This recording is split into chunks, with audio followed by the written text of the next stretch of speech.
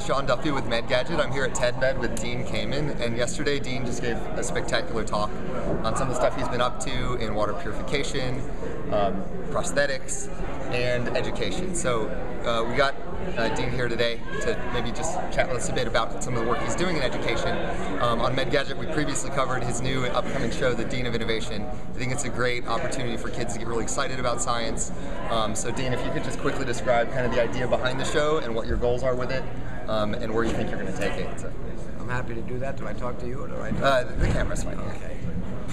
So the whole reason I did the Dean of Invention was because Planet Green and Discovery said if I help them with bringing these kinds of exciting technologies to these programs, they would help me promote first. And to me it was a win-win, because by the time we finished talking about what the show would be about, I kept saying, look, there's lots of great technology out there, but what we need to really do, and that's what we do at first, is put a human face on the technologist. We need to show kids, particularly women and minorities, that science isn't some abstract thing that they do, that nobody's ever met.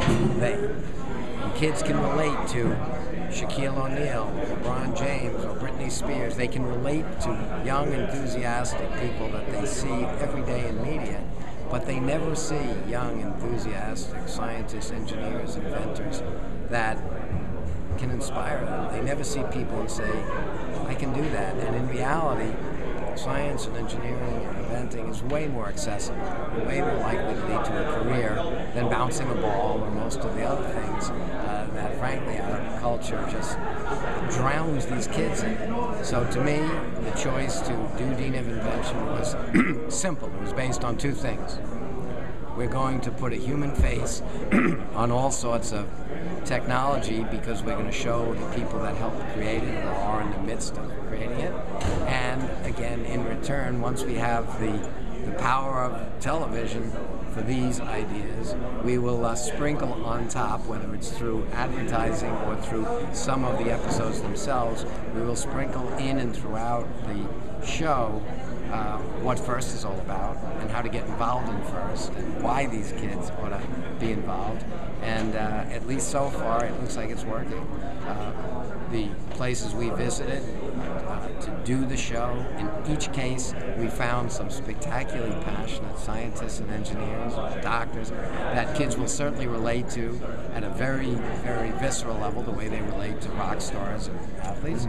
And I've gotten some great corporations, like JCPenney, to put ads throughout the episodes, and the ads are very specifically to help bring awareness to the FIRST organization that the kids hopefully will get involved.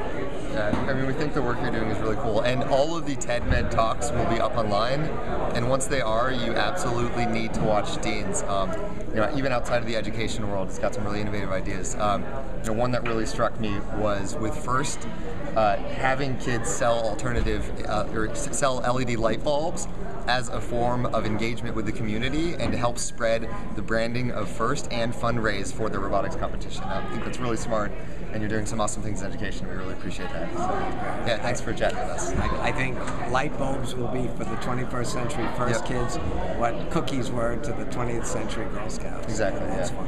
Really great idea. So, thanks, Steve. Appreciate it. Thank you.